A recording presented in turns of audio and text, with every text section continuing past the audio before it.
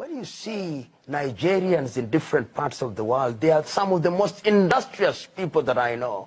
When you see Zimbabweans with 90% unemployment, when you see Eritreans, when you see the Sudanese or the Malians or the Gambians going to Europe and America, it is not because they like it.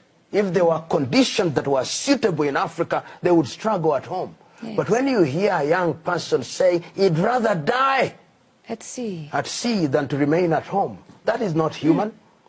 The human nature is self-preservation.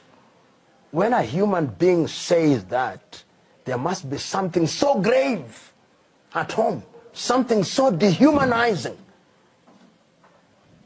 That is what African leaders sometimes do not know. When I see them in limousines and in private jets, with motorcades, I say, these men, not all of them, these men,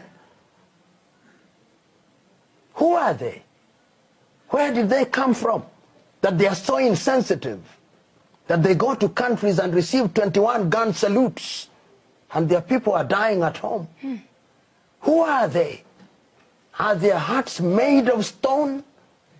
Do they have eyes and they do not see, ears and they do not hear? Are their consciences so seared? I ask.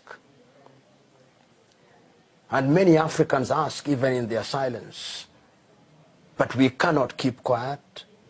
We must continue to raise our voices, talking not with the arrogance that will inflame their anger, but with the firmness and the clarity that will in the fullness of time, open their eyes.